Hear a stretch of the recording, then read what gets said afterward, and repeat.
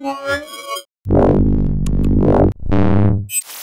Scott here for Mobile Geeks, and here we have a new Intel reference design. It's running Intel's Clover Plus. So this is on the Z2580 processor. So this is a dual-core processor clocked at 2 gigahertz. So here I'm running Epic Citadel, so you can see that it is very graphically intensive. This is a big program with big graphics. So we just take a quick little walk around here. Oh wait, that door doesn't go in. Sorry guys, walked you right into a dead end. But regardless, you can see that I'm walking around, I'm looking around. The performance is great, it's really smooth. If we take a quick look at the system, you can see that on the side here, we have a micro USB port down here along the bottom. Oh no, that's micro HDMI, sorry about that, because that's the cable to the TV up here where you can see that my amazing gameplay, or not really gameplay, my amazing walking around is being shown. So down here on the bottom we have a micro USB port. There's some speakers around there. There's our volume rocker there. At the top there's a headphone jack, and then there's the power button.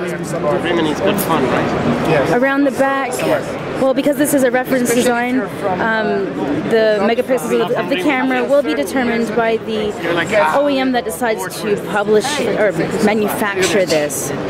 So if we just take a quick look at the system, you can see that it is obviously running Android. You can play some games. It is getting a little warm right up here in the top corner. Yeah, it is a little warm to the touch right here. Just too bad as it's opening this game. Kind of, I'm an analyst. Guy from Breaking Bad. There we go. Yeah, what's that? Oh, it's a TV series. Classic. That's the drug guy? Yeah. There we go.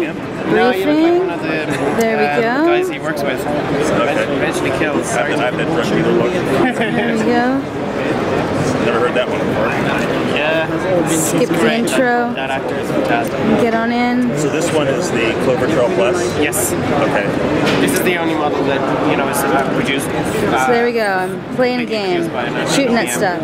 There we go. In this case, you can see that the graphics are running fairly smoothly. With one finger. Now I'm just going to get out of this game. Yeah, I was looking at, he had one too over there that I was looking at. I was just going up here to see that one over. And so is this one shipping now, let me pull up the camera, because the Clover I has a lot of interesting features. Like it has the burst, so you can take multiple shots. So it'll be shipping in China for HSPA networks. Yeah. There's location. There's the mode. Do you know where the burst shot is in the camera? Or do you not have that? Yeah, could you just pull that up for me? There we go. So it's in here in multi? In multi. And then, would you want me to take a photograph? Yes, please. So how many shots is that at 1/8? It's 10 in 1 second. 10 in 1 second. Sorry, I need to press this button here. No problem. Like a machine gun. Perfect. Yeah. So this has just been a quick look at the Intel reference design running Clover Plus. Obviously the case and the dual flash and everything will be modified when whoever decides to make this eventually brings it to market. So I'm Nicole Scott from Mobile Geeks, taking a quick look at what's new with Intel.